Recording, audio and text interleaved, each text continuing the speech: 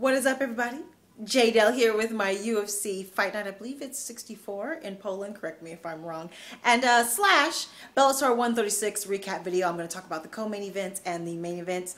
Let's get into it. First up, UFC in Poland. It was a nice balanced event. It wasn't the best, wasn't the worst. The co-main event, we saw Jimmy Manuwa take on Jan Blachowicz. And okay, so I'm going to be honest. I was watching this in my own home. And when I'm watching a fight in my own home and it doesn't have all of my attention, I start to do other things.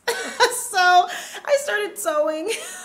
I was half paying attention to this fight. Every time I looked up, it was Jimmy Manuwa with him up against the fence. Dirty boxing, I guess. Not mounting much of an offense at all. There was many times where I was screaming at the ref to break this up. There were moments where I thought they were barely moving at all up against the fence. Okay, he won.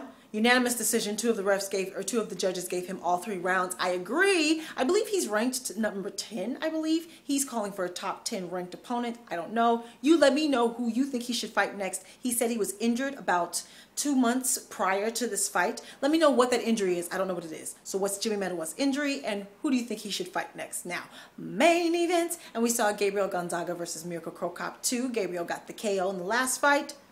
Mirko returned the favor in this one. The first 2 rounds were pretty good, actually. Back and forth action. They're both landing shots. It was actually pretty close. Gabriel got some takedowns. And I actually think you could have given the first round or 2 to Gabriel. Second or third round comes up. The beginning of the end started in the dirty boxing position. Gabriel actually had Cro up against the fence. Gabriel was in the dominant position. Cro landed a short elbow from the inside, which landed clean. Dropped him a little bit, halfway. He didn't actually fall. He was still standing, still trying to hold him up against the fence and hide his head. Cro landed a couple more shots, some short uppercuts from the inside that landed hard, man. He can generate some serious power still in close range at his age. Backed him up, got him on the ground, KO. Good win for him. Like I said, he returned that favor. He said he believes that the book is closed on that. Let me know what you think. Let me know any injury updates. Let me know who you think Mirko should fight next and what he has left. I'm not sure how old he is. I'm pretty sure he's over 35. I want to say 37, 38. Let me know how old Mirko Cro is and what you think he has left. How far you think he could go.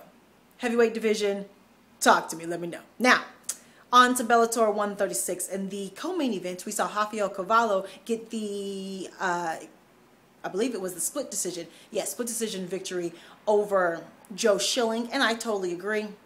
First, let me know if I'm clear. I'm not sure if I'm clear on that split decision victory. But he did get the victory over Joe Schilling in the co-main event. And the first round was it was close. They were both very cautious. Wasn't too active. So that first round was very close. I think you could have given it to Joe Schilling. The second rounds, the second and third, were clear and clearly in favor of Cavallo. He was able to just implement his game plan and really out-wrestle him, get him down on the ground, some ground and pound, hold position. He didn't finish him, but he definitely won those last 2 rounds. So it was a good win for him. Who do you think Rafael Cavallo should fight next? Now, on to the main event. And this is one of my guys to watch. The Bellator lightweight champion, Will Brooks, taking on Dave Jansen. And this was a good fight, man. It went all 5 rounds. Unanimous decision in favor of Will Brooks.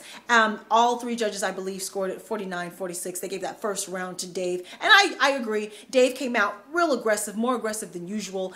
More diversity in his striking than usual. He had some knees, some punches to the outside knee that were really interesting that I really wanted Will to block because he was hitting that kneecap and it just made me nervous. It made me nervous. So there was a lot of things I believe that Will was kind of letting him get away with. The next 4 rounds were all Will Brooks. As soon as he found space, again, like I've always said about Will Brooks, he is so dynamic in space.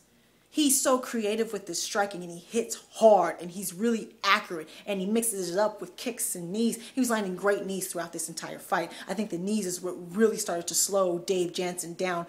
They were landing hard and harder and better than Dave. There was a lot of dirty boxing in this fight and the dirty boxing was kind of even, went either way. They were trading it. Dave would get the better of it for a few minutes. Will would reverse the position and get the better of it for a few minutes. So it was kind of even, but in space, it was clear. Will opened him up, had him bleeding. There were moments where I was like, you can finish him on the feet. Stop dirty boxing with him. After the fight, he said, you know, he wanted to beat him up. He wasn't looking for the finish. I'd say that's one of your weaknesses, Will.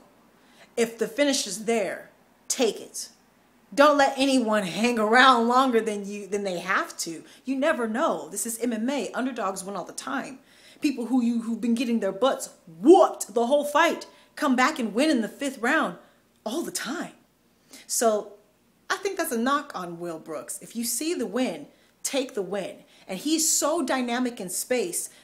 Don't waste your time fighting in close quarters if you don't have to. He spent time in the dirty boxing by choice when he was just picking him apart in space.